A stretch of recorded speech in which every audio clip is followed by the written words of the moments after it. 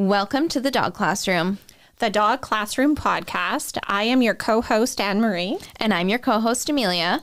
Like and subscribe on Spotify and YouTube in video format. And now into the episode. Hi, everyone, and welcome back to the Dog Classroom podcast. This week, we're going to talk about reactive dogs / fearful dogs. And I wanted to start because this is actually a topic where Anne-Marie is sort of known as the expert or the specialist in reactive dogs in our area. And it's something that you have built a program around. And so I wanted to talk a little bit about that before we get into necessarily talking about reactive dogs in general. Like why? More like why did you start it, and what is it now?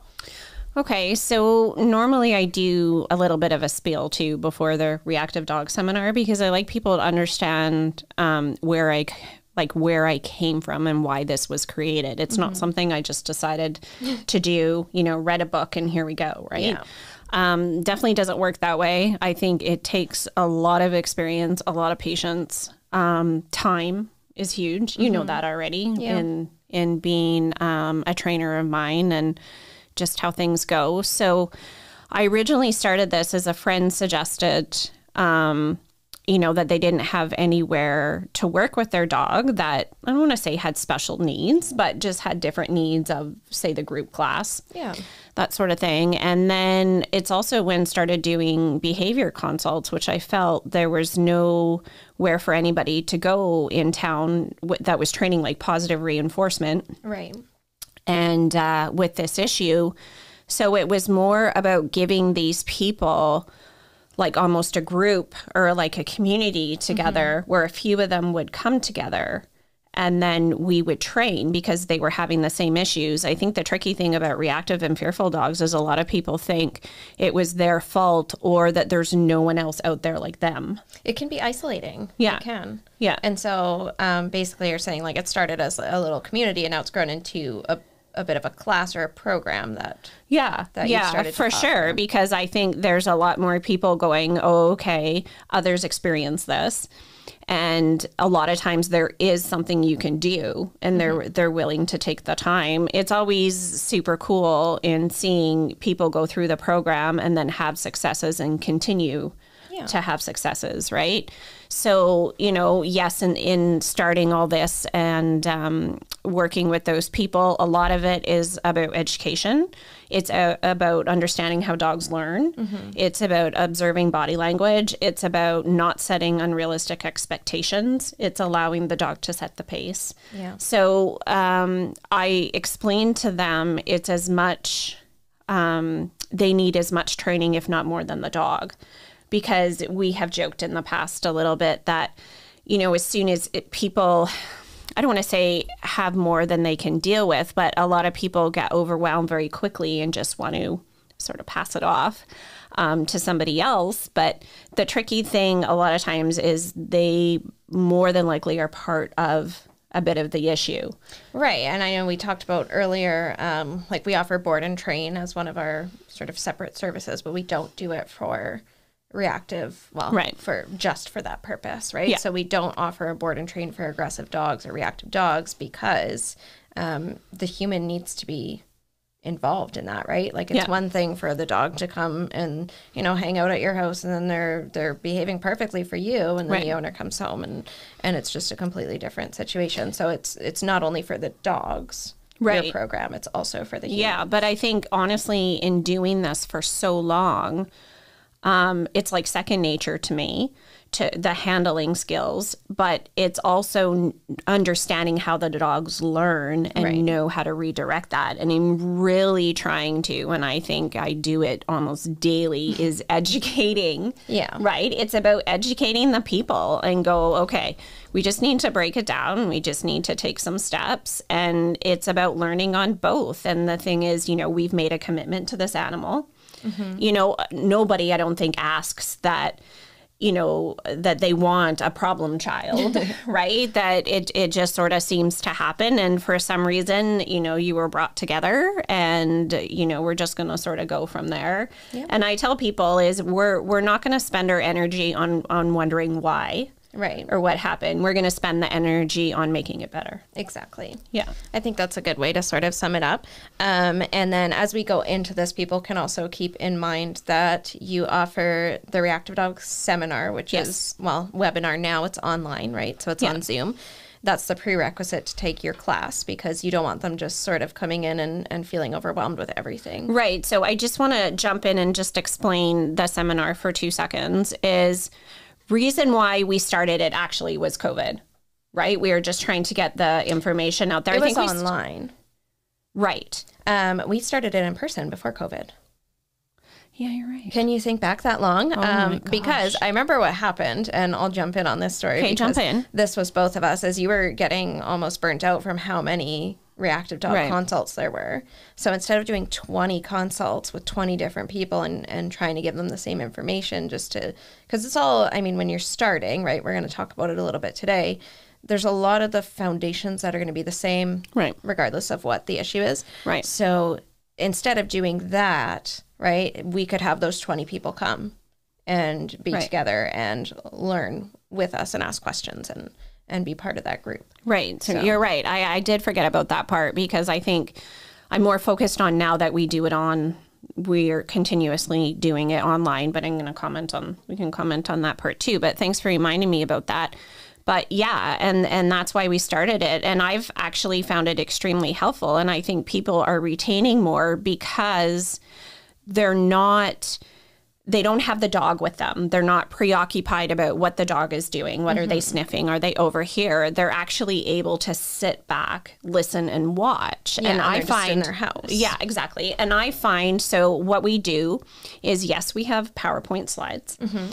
We have lots of pictures of body language. So we're trying videos. Exactly. We're trying to take them back. The videos are actually showing some of the exercises that we're encouraging them to do and somewhat the outcome. Exactly. Right. Yeah. So you're able to, and I know I learn way better through like visual and hands-on. So it's about showing those steps. And I find then when I see those people come to reactive classes or come to a consult, they already have that thought process that then we can continue to build on. So we've put that information and given that information to them, and then we start to build it. So I've actually found the seminar quite helpful. I know it at times applies to different people. Like sometimes people will just take the seminar and say, thank you very much. And they might be dealing with a smaller issue. Mm-hmm.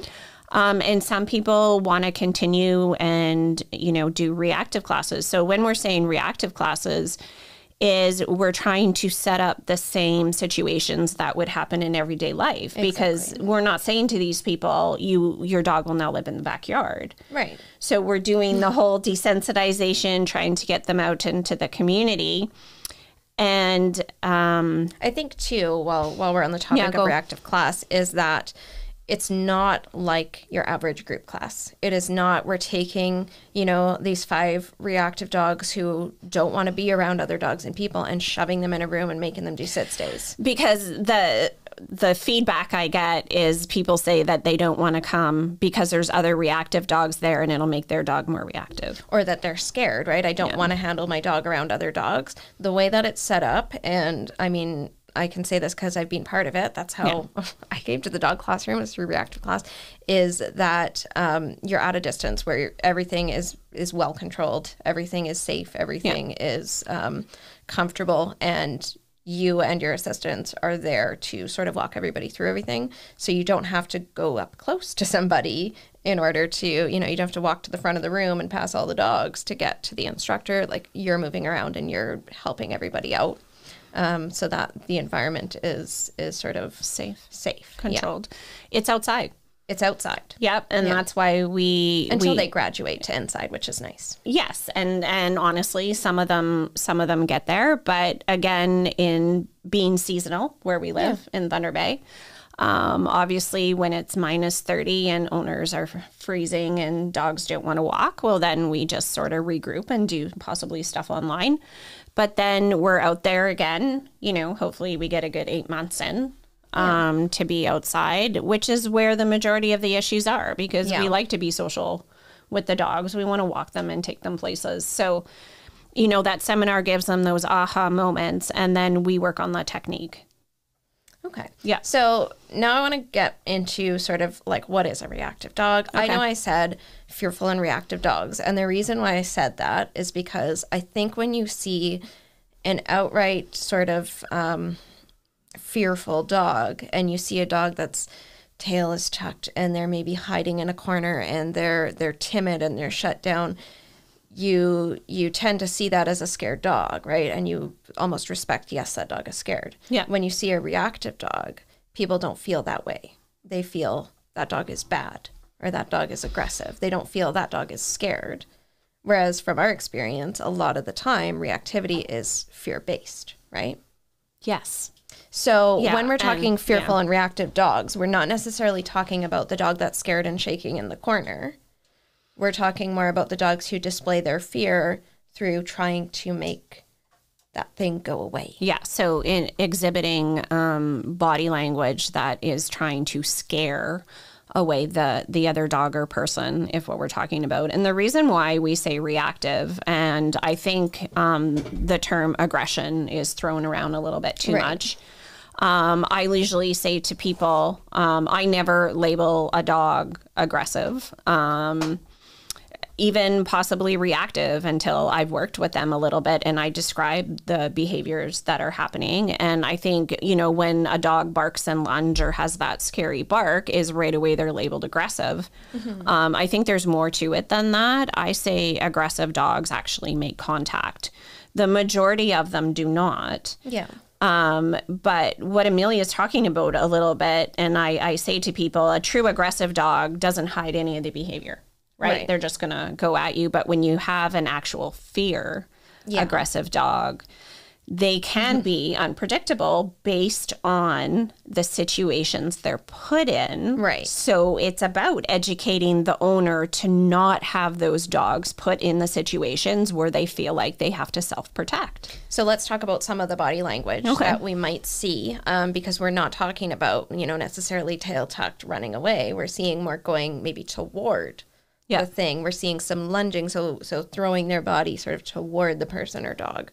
We're seeing a lot of like high tails, maybe wagging tails. Right. And then remembering too that a high wagging tail is not friendly. Exactly. Right. It's more mediocre. Seeing a lot more lip licking. So honestly, it does look like the dog is licking their lips. And the tricky thing is a lot of people don't see it because the dog's in front. Yeah. Right? So it makes it a little more tricky. All they see is the wagging tail. And all they see is the wagging tail. But honestly, a lot of times it's that stiffness. It was rather interesting is I worked with another dog this week, worked with a few this week, and this dog was approaching Molly, the fake dog. Oh. And, walking, as she got closer, she slowed down. And was hesitating because you could see the anxiety and fear building. So at that point, I had the owner redirect the dog. So you're seeing behavior such as that, ears back, large pupils, but definitely that rigid body. The bark, we did that barking episode, which I, think we need to put all over social media. I think we have to go back to Facebook because Amelia got some awesome sound footage. Thanks to our clients. Yes. And, actually, it's super cool how much the clients participate with Amelia, because I honestly say any type of picture or sound and stuff you need, you guys are like awesome at sending your stuff. And then, again, to be proud of when you look at our website, those are our clients. Yes. Dogs, right? So it goes to show all the different types and energies and breeds and all that we have. So as a little aside, but honestly, for the fearful dog, and I think fearful is a large category, we can go to not socialized in being put in different environments. Yeah. Okay, so we can talk about environments, and then honestly, The other thing is a lot of them lack socialization on leash. They've never been on a leash. Yes. Right. And as soon as we put that 6-foot leash on them, they look to us and they can't do the fight or flight. Right. Well, ideally, we'd want to do the flight, but yeah, but they can't. So they're looking up to the owner. And so that's why it's about training the owner, because now the dog is stuck Yes. on that 6-foot leash. So we need to know how to make them comfortable and assist them in working through. So and recognize that they're just not being mean Or bad. or bad or angry. The labels, right? Yeah. I always try to say, don't label the dog as, reactive, aggressive, whatever right away, but tell us about like what behaviors are you seeing? Because I'll get clients who say, oh, my dog is aggressive. And then I say, well, what does that look like? And I think because so many people throw that term around, I really think it's I do the same thing. I want to know exactly what they think is aggressive. And then even with you saying that is, worked with this shepherd and, she was told that this dog was aggressive by other trainers. And then she came and he's like our Tarzan dog, how we would talk a little bit. And basically this dog has so much energy and, doesn't have the greatest walking skills and that sort of thing. But the dog is uncomfortable with greeting on leash or doesn't know how to do it because the owner felt it so overwhelming that now the dog is walked late at night or off leash. Yeah. Right? So it's Just not to get rid of the problem. Exactly. So it's not having that experience of seeing them every day. So I think with the fear part, there's a lot of other little factors in that we can address. There's so much nuance to behavior that I think it's way more than we could get into in a podcast. It's way more than we could get into in one webinar. But I think we're just trying to say when we're talking about reactive dogs in this episode, it's not, this like frothing at the mouth, like trying to eat people sort of dog. It can be my dog, right? I have a reactive dog. You've had reactive dogs. Yeah. We know what it's like. And we know that sometimes it can be, like you said, isolating where you go, okay, my dog is bad. And that's what you're led to think because maybe that's what a trainer has told you or maybe that's what you've found just from society. But going to the people aspect of it, because I think a lot of what we do is teaching the human half of that relationship. So why would you say that it would be so important for the human to be present for this? Why can't we just take them for board and train and fix them? Right. And stating that a little bit at the beginning is because, I've done this for a while. I can almost anticipate how the dog will react or what will happen. And yes, I have the skills that I have worked on for long periods of time, many years. And chances are I am more efficient, but that's why I teach. I want to share my skill. So the thing is with me taking your dog in, the other thing you have to remember is there's a bonding territorial component with you and your dog. When I say to people when they first get a dog, whether it's a puppy or an adult, there's a honeymoon period. Right? 3 to 4 weeks-ish. Yeah. Right? And then you get the true personality of the dog, and then they're bonded. Then they recognize you as, okay, so you're my guardian in the household, and this is my household. And that does actually trigger some of the behavior. Right? Because now we're adding, so under our fearful line, we're also adding that some dogs are protective, territorial of the owner. Insecure, right? Insecure, there you go. So that's why I ask owners that sometimes, they need to do a little more on walks than just follow the dog. Yeah. Right? They need to do the U-turns and say, oh, let's go check this out and come here and be a little bit more interactive because I don't want to say we don't want to allow that territorial part, but that's ideally why we need the owners working with us because they can do things to help the situation. And that's what the program is all about, is teaching them how to do those things, right? But there's a layer of trust. Yeah. There's relationship building. The quote that we were trying to think of earlier that did you remember it? I believe it was a quote that we were trying to think of that was basically saying you can't outsource your relationship with your dog. So you can't hire us to fix your, to do something to that relationship. That's between you and your dog.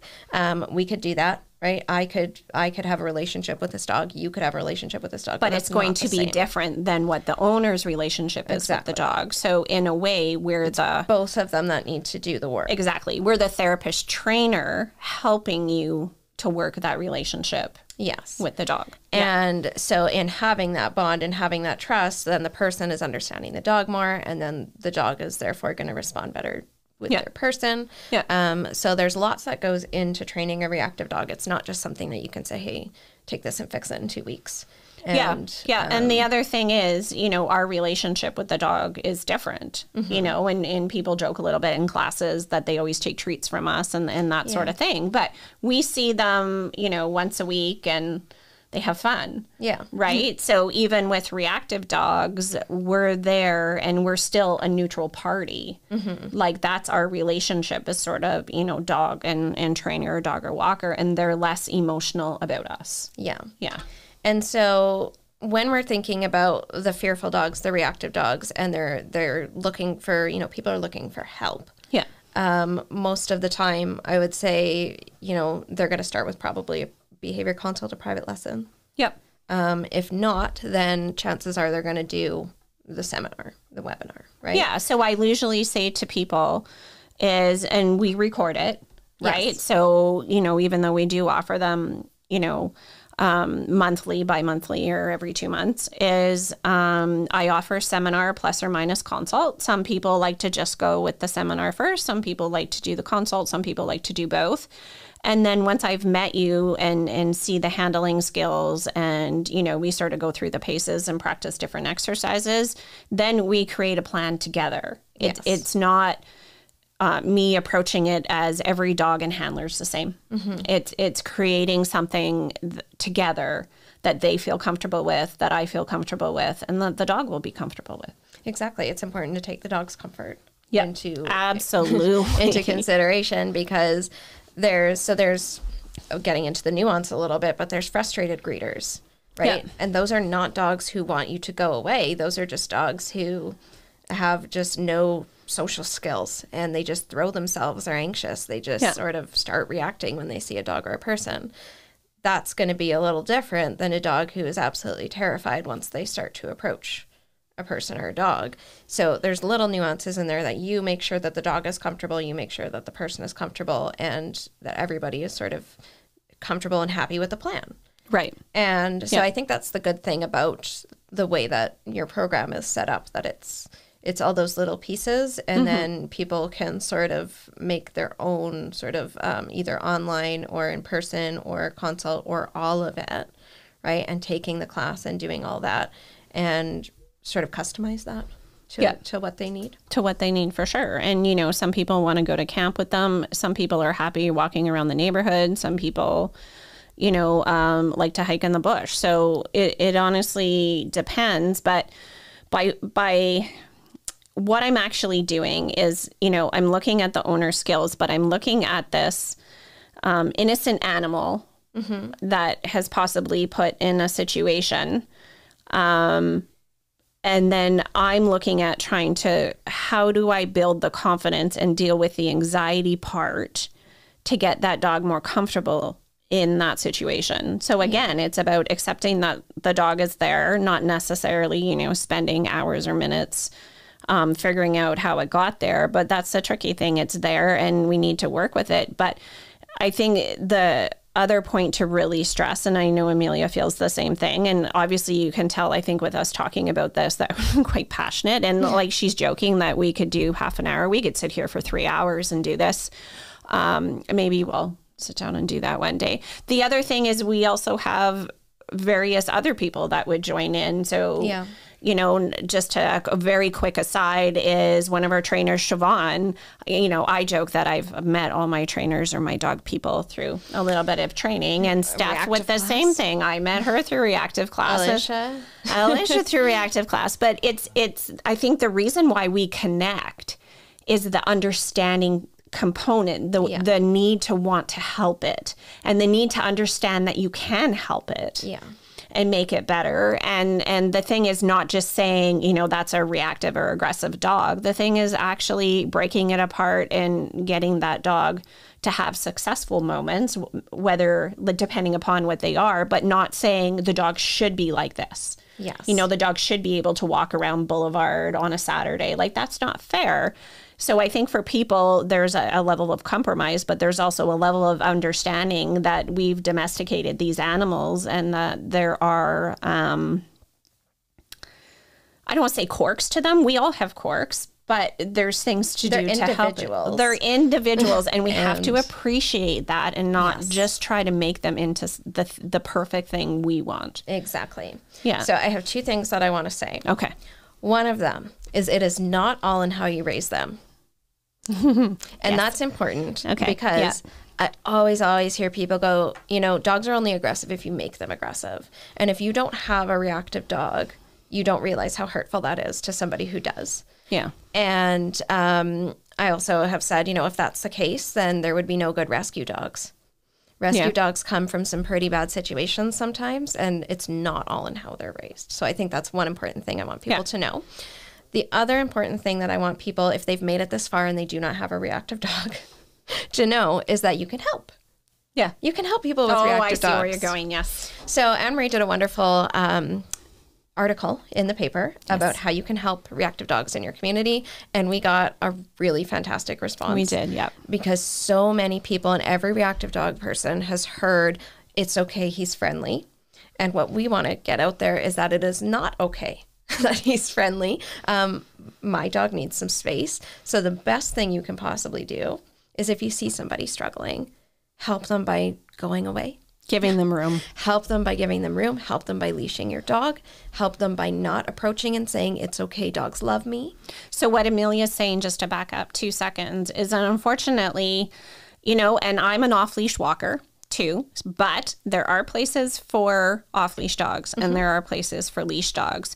So us reactive dog owners, when we go to places where they should be leashed, it's extremely frustrating when there's other dogs off leash running towards us. And the owner's saying, oh, but my dog's friendly. And we're standing there with our reactive dog on leash going, oh, not again. Yeah, because you never know what's going to happen. You never know if your friendly dog is going to make someone's dog reactive because of that scary experience of being run at.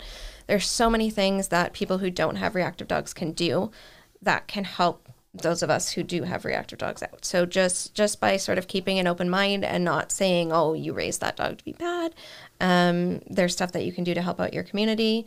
And I just want to finish off with, if you do have a reactive dog, there's also things you can do. So you can contact Anne-Marie, you can get in on that seminar, you can get in on the class. Yeah, and I think the other point is to understand that the owners aren't the bad people. They didn't cause the dog to be like this. Yes. Right? So it's about the owner should actually be praised for working with this dog because it's extremely emotional. If you see a muzzled dog, say thank you for keeping us safe and helping your dog and working with your dog. Right? But, you know, same thing is if I see a dog, you know, barking or lunging or whatever, trust me, I'm the first one to turn around.